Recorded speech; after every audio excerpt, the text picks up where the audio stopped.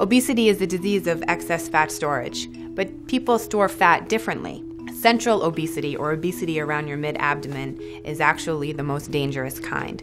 So one thing we like to do in the office is measure a patient's waist circumference to see if they're at risk for some of the other illnesses that go along with central obesity. The way to do this is you can take a tape measure and you measure your circumference starting at the highest point of your hip bones.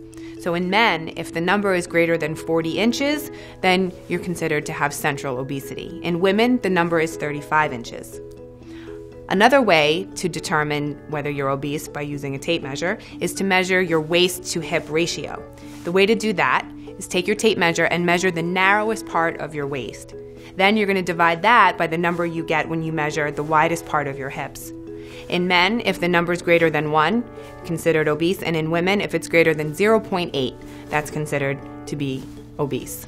So remember that people store fat differently, and so if you do calculate that you have a healthy waist circumference, but you still think that you might be obese, or your BMI comes out to a number that considers you obese, you still need to take that seriously and try to make the necessary changes to lose weight so that you can become healthier.